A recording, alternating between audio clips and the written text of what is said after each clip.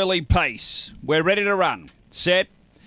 Away, Aston Cody stepped cleanly. There's speed out deep. Alpha Alexander, it's getting tight to the first. Bennett got over. Alpha Alexander cleared Aston Cody early, who ducks back and takes over again. Behind them, he's a Marlowe, and next is Signal Peak from Canley Gump and Peritos Manelli. Down the back, it's Aston Cody away by 4. Alpha Alexander doing the chasing. Then Signal Peak behind those. He's a Marlowe, Canley Gump and Peritos Manelli, but on the turn, Aston Cody clear and doing it well. It's in front. Aston Cody goes on to win. Second, we've got Signal Peak from Peritos Manelli, Canley Gump.